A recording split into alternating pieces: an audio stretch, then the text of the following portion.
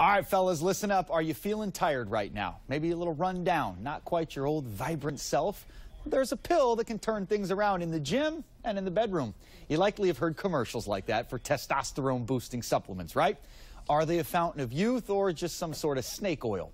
And if you take them, are they even safe? 7 on Your Side troubleshooter Horace Holmes looking into to find out, are they really worth it?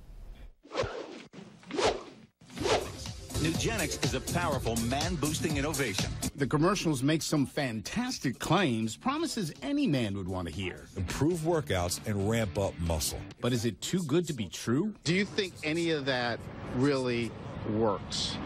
Probably. These so-called testosterone-boosting supplements like Nugenics and Ageless Male are huge sellers. If it can fix my back problem with my pinched nerve, that would be great.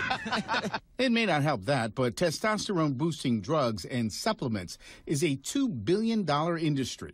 With men in their 40s, the key demographic, 1/3 of that group suffers from fatigue and 40% reported a sexual dysfunction. I see patients like this numerous times every single day. Urologist Dr. Greg Bernstein explains as men get older, their bodies naturally shed testosterone. Urologists routinely put patients on testosterone replacement drug regimens. But do vitamins and herb supplements that can cost up to $65 a bottle work? Are they harmful? Are they worth it? Some of them may have shown some benefits like vitamin D, zinc, improving libido, improving sexual drive, maybe helping improve testosterone levels. But Bernstein says the benefits are limited and don't live up to the hype. If you sit on the couch and you don't do much, then your body is going to think, I don't need testosterone. As opposed to taking a supplement, I say, look, there's probably 5 important things that are going to be really important for your life. What are those 5 things? Well, I'm here to tell you.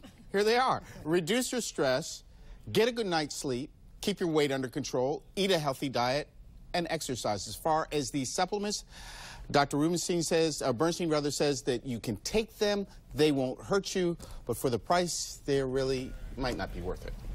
I feel like those 5 things apply to men, women, teenagers, children, college students. Yes. I mean, Yeah. Unfortunately, we don't do them. No, because we want a pill. Yeah, we want to fix it. Easy fix. And like you said, Jessup, an app. There's not an app for that I know of. So there's a reason that a lot of those pills on the shelves were 50% off. There's a lot of sales on those pills. So. Yeah, but it's a huge industry. I get over $2 billion or something. Wow. Yeah. All right, get off the sofa, guys. Yeah.